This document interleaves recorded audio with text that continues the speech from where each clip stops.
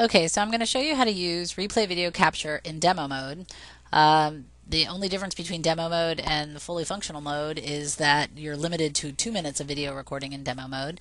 But let's just assume that I've just downloaded the program.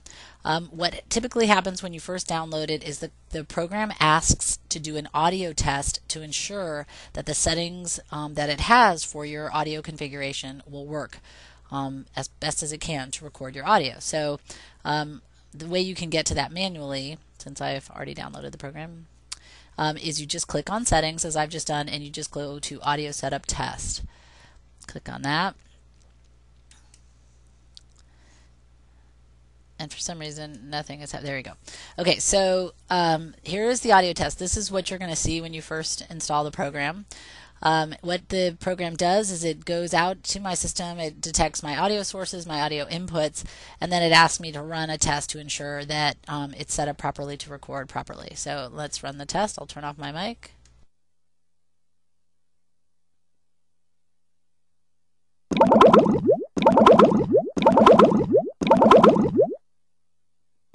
Alright, so it's run the test, it's made the little bubbly noises, my recording is okay, so that means I'm ready to record.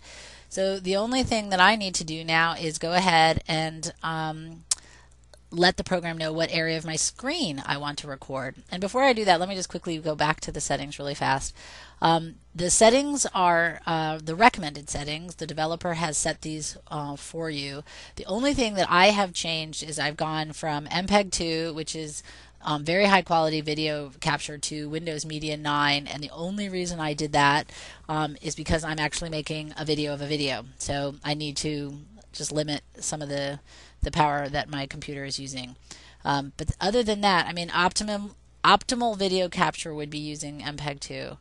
But other than that, I haven't adjusted any of these other settings. I'm just going to click OK. Oh, let me just bring up one other thing quickly. If I'm running a PC with XP, if I were running Vista, there's a box here, use Vista audio recording, that you would check. So that's one thing of note. And let me just click out of here. One other thing of note, go back to settings. If you run the audio test and for some reason the test does not say okay, that it can't find a recording source that works, then you would enable the universal audio driver here by just clicking enable, and there is more information about that in our support section. But anyway, so assuming that you've run your audio test, everything is fine, now you just need to let the program know what you want to capture. I'm going to go find something to record, and I'll be right back. Okay, so as you can see, I've brought up the Fox.com site, and I have an episode of House playing on their little player.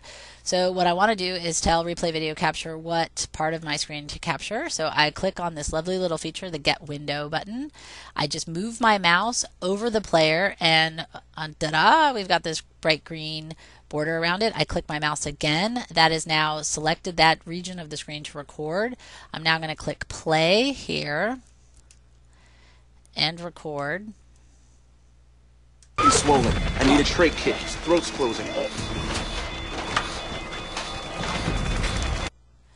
And I'm going to stop this now. Stop this. Okay, I'll minimize this now. There we go. And then to play it back, it's very easy. You just click play. It brings up my Windows Media Player. I need a trach kit. His throat's closing. And there you go. So, sorry, that wasn't a very happy video, was it? Minimize that. And that's all there is to it. So you have learned how to run the audio test if you need to. You've learned how to tell Replay Video Capture what portion of the screen to capture, and you've seen how easy it is to play back your recordings.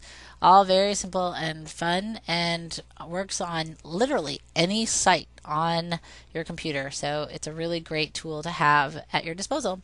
I hope you have fun making lots of fabulous videos. Enjoy.